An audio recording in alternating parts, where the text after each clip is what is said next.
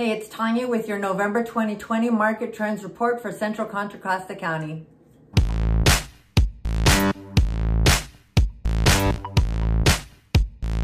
So the number of homes listed for sale for this past November as compared to the previous year in November 2019 was interesting. Walnut Creek had a 22% increase in inventory. Pleasant Hill was up by 21%, but both Concord and Martinez were down by both by about 39%. So this report that I'm doing is for all homes. That's single family homes, condos, you name it. And for months of inventory in November, Pleasant Hill, Concord, and Martinez were all inverted markets, meaning that there were more houses in contract than there were available to buy on the market, except for Walnut Creek.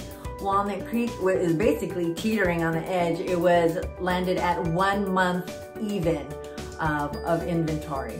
So 1 month of inventory is already a really low amount of homes on the market to buy, but for these other cities where they're at like half a month worth of inventory or less, this is a really minuscule amount of homes to buy that are on the market. And whatever has gone on the market, the buyers are buying.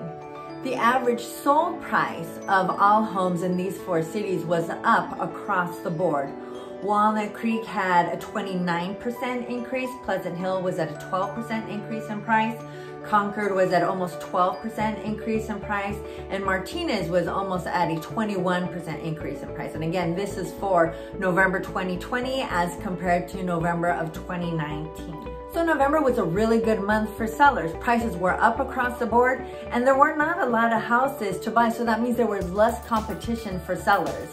So there's the law of supply and demand, where when the supply is low and the demand is high, which is evidenced here by the month's worth of inventory, where it's like a half a month or less, it just set the stage really well for sellers. So if you're a buyer, this means that, yeah, there's a lot of competition out there, but at the same time, there's just not a lot of houses for you to buy. So if you're looking right now, don't dismay. There's more houses. It's a slow time of year. More houses are going to come on the market, some in January and definitely by February. So I would just counsel patience, keep looking, don't dismay. More is on the way. If you have any questions about any of this, shoot me a text, send me an email. You know where to find me.